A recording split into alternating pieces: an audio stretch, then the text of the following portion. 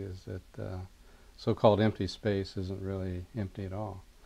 It's actually full of energy. So instead of being like kind of a quiet, empty lake, it's more like the froth at the base of a waterfall or something. And this energy is basically electromagnetic in nature, and the energy density is quite high. In fact, it's so high that when it was first discovered mathematically, it was thought to be some kind of artifact of the mathematics. But then as time went on, there were even Nobel Prize winning experiments that showed that this energy in so-called empty space was really there. We don't usually notice it because it's so homogeneously distributed. It'd sort of be like sitting in a bathtub with at exactly your body temperature. You might not notice the water. But under certain circumstances, it can be disturbed or perturbed, and then it has effects. As I mentioned, some effects on atomic emission, for example, is what eventually ended up in a Nobel Prize for Willis Lamb of Yale University, and it's called the Lamb shift. And this is a recognition that, in fact, this energy disturbs atoms, so atoms aren't sitting in a void, they're sitting in the sea of energy. So once quantum theorists realized that energy was there, the next question was, well, is there any way to tap it? And it was thought originally that probably not. It might be like trying to tap the heat energy around us. And you can quickly prove for thermodynamic reasons that it'll take more energy to tap it than you'd get out of it, so you don't come out ahead. But back in about 1984, a researcher at Hughes Laboratory by the name of Robert Forward showed that there was a particular effect called the Casimir effect, which demonstrated that in fact this energy could be tapped.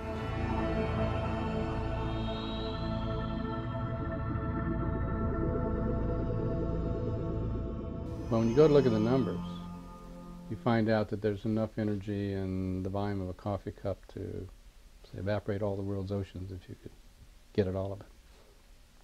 So this raised the issue among theorists. Well, can we manipulate this energy?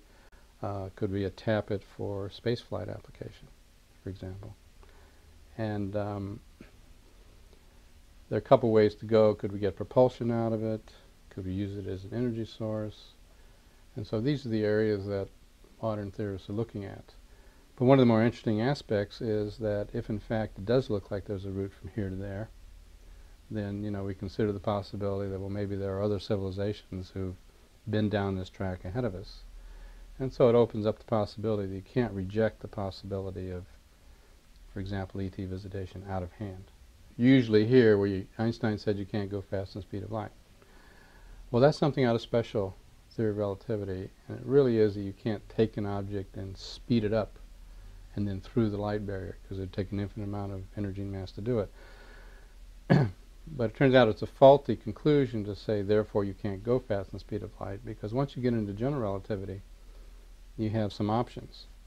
The options are to change the properties of space itself, so that locally, the velocity of light is engineered to be faster than the usual value.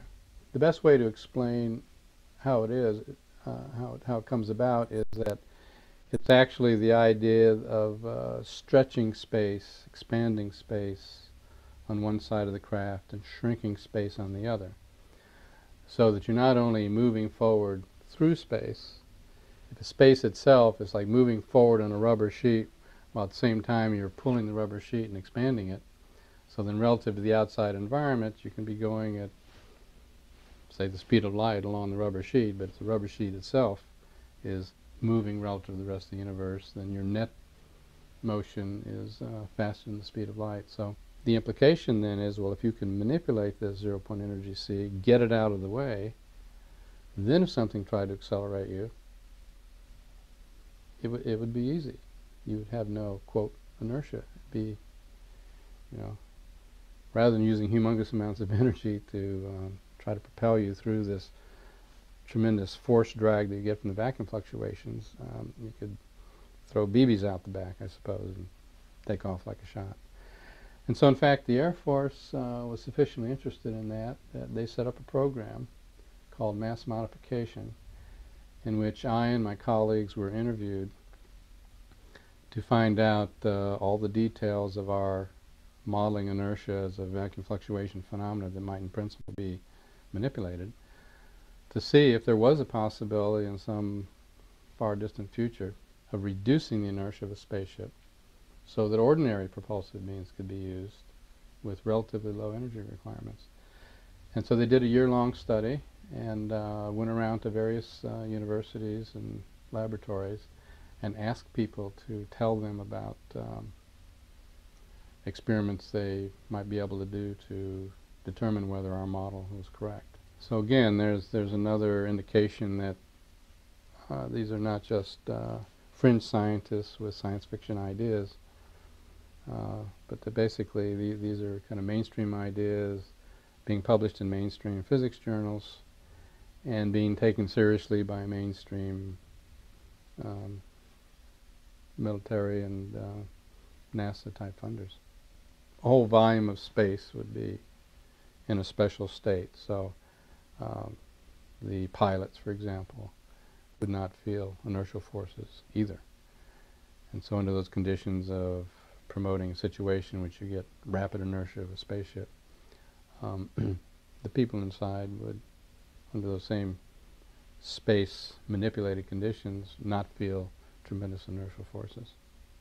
Here at the Institute for Advanced Studies, one of our main interests is exploring the possibility of tapping or mining this vacuum fluctuation energy, zero-point energy. By the way, we call it zero point because even if you froze the universe down all the way down to absolute zero, where most motion would be frozen out, this energy would still be there. It's a very fundamental kind of energy. But we're looking to see if we can extract it for many uses, not just spaceflight application.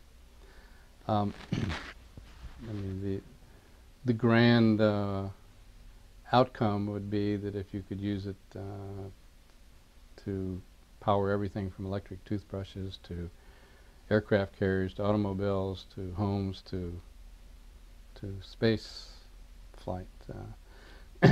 One of the main areas of interest, actually, in terms of potential use that we've been approached by many people, is the possibility of having a very cheap energy source for desalinization, which is very hard to make antimatter in large quantities and keep it bottled up. But it has been done. Antiprotons have been generated in accelerator experiments and then captured and kept contained for some periods of time. So that's an area that I know the Air Force has been interested in and pursues research on. You know, sometime before this millennium is out, I'm certain that probably that will come to use if there aren't other alternatives that are simpler. I routinely make presentations and briefings to various branches of the government. I've been taken out on aircraft carriers by the Navy and shown what it is that we have to replace if we have new energy sources to provide new fuel methods. Of course, NASA is funding some of these breakthrough propulsion physics ideas. The Air Force, various labs in the Air Force are pursuing fundamental studies on these kind of exotic ideas. So there is a lot of government interest. It's getting to the point where modern theoretical physicists are loath to rule out any possibility. I mean, now we're talking about parallel universes and membranes of many dimensions, and I mean, the physics is just getting as wild as it can possibly be. And sandwiched in among all those alternative possibilities is the possibility that some of these concepts might actually play a role in spaceflight application, where civilizations, ourselves in the future, or maybe more advanced ET civilizations at present, could perhaps travel long distances in relatively short times.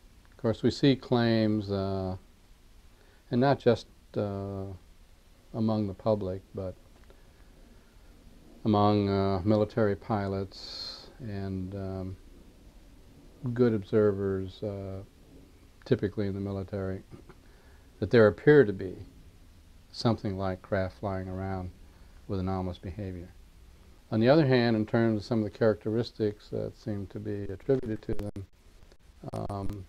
and giving the kind of physics and the direction physics is going, you can't rule out that well, maybe some are some kind of craft or probes, maybe even more likely probes and craft from some faraway civilization.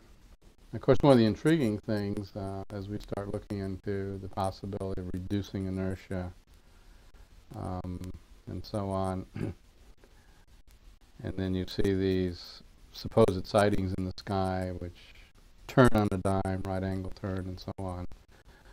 And the reason we used to reject those out of hand was that it appeared to be there was no inertia there. And until recently, that was sort of an inconceivable idea to a physicist. So I think a physicist is probably pretty justified in saying, you know, that doesn't sound like anything I can imagine to be a craft. Could imagine it to be some form of plasma phenomena or whatever, but not a craft. And so now, as we get this new evidence that, well, okay, maybe inertia can be modified, then it does make you sort of sit back and take a second thought about it. But when you consider that our electromagnetic technology is, you know, a century old, basically, and then realize that you could have advanced civilizations out there that are millennia beyond us, there really is no way of saying whether they might have some other way of making contact or find other ways like wormholes of just sending probes here or whatever. It could be well beyond our imagination.